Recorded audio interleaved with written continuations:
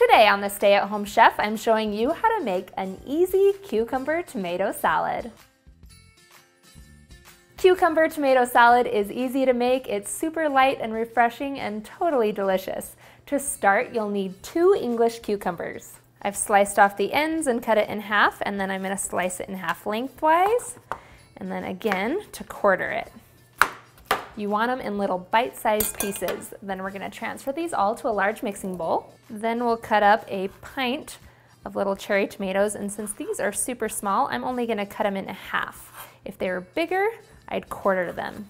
Then we'll slide all of those in with the cucumbers in our large bowl. Last, we'll dice up a red onion. You want to use a red onion for this because they are the best for eating raw.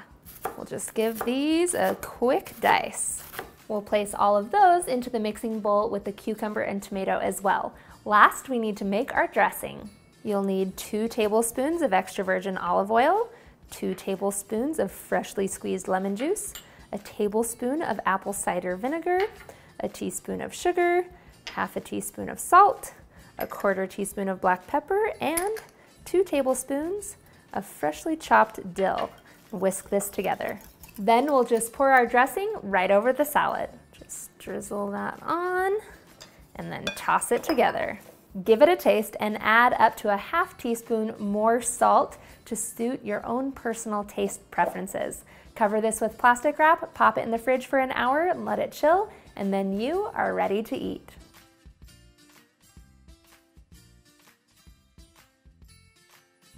Thanks for watching. You can find the full written recipe in the video description. Be sure to subscribe, like, and follow, and check out the rest of my videos where you can find hundreds of restaurant quality recipes you can easily make at home.